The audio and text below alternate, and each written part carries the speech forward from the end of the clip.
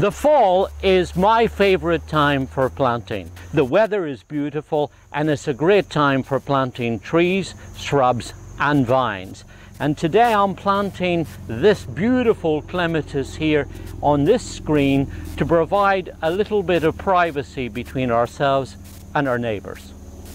Now the really neat thing about clematis is that they love to grow up things like screens and arbours and trellis. And here I'm using this beautiful variety which is called Crystal Fountain. Now this has got really unusual semi-double flowers here that, as you see, are carried in great profusion. And I'm planting it here at the base of this screen where it will grow up to about 6 foot or so and provide lots of colour as well as screening.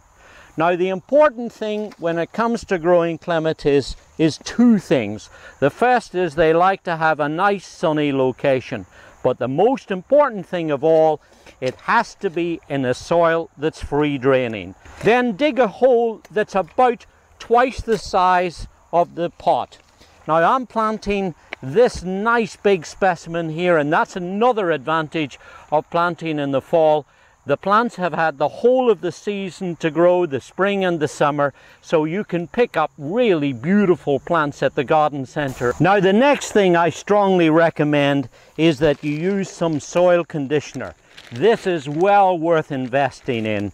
This is organic compost that when you put it into the soil helps to really encourage a nice strong root system. And when you put it in the bottom of the hole, mix it in a little bit with the existing soil, and as you see, that will provide a really nice medium for the roots to grow into.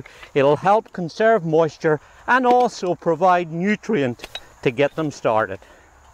Then remove the pot so that you can put the plant in the hole, and aha, look what's happening here. If I can show you where my finger is, you see the white tip to the root here? That shows why fall planting is so important, because these roots are actively growing now at this time of year. And when we take this plant and put it into the newly created planting space for it, guess what's going to happen? It's going to grow very vigorously underneath the ground. So those roots are actively growing. Just backfill the soil around it, and then finally just firm it around so that you get nice contact between the roots and the soil. Then the last and very important step is to give it a good watering in. Then I suggest you put down a layer of mulch. That will help to keep the moisture in the soil. It'll also help to insulate it and keep the warmth going a little later into the fall. But most importantly of all, and especially if you renew it in the springtime, you'll find that this will help to keep the roots nice and cool during the hot summer months.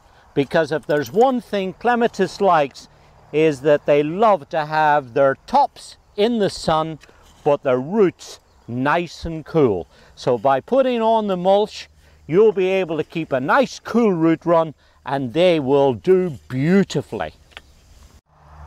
Then the very last thing that we have to do is to label the plant. And that's the really neat thing about Garden Splendor plants. They come with these permanent markers that are made from anodized aluminum, so they stand up to the weather. They've got the plastic one with all the information on it, but this is the one that when you get it home, you just snip off the tops of the tag, off comes the little metal marker, and you're able to push that into the ground near the plant, and then you'll be able to know what the name of the plant was, and also remind you of the website so you can go for more information. So in summary, fall is a fantastic time for planting because the roots get beautifully established now in the fall, and then come the spring they are poised to explode into growth, and you will have fantastic plants in your garden. This is David Wilson. Enjoy your gardening. It's good for us, and it's very good for our environment too.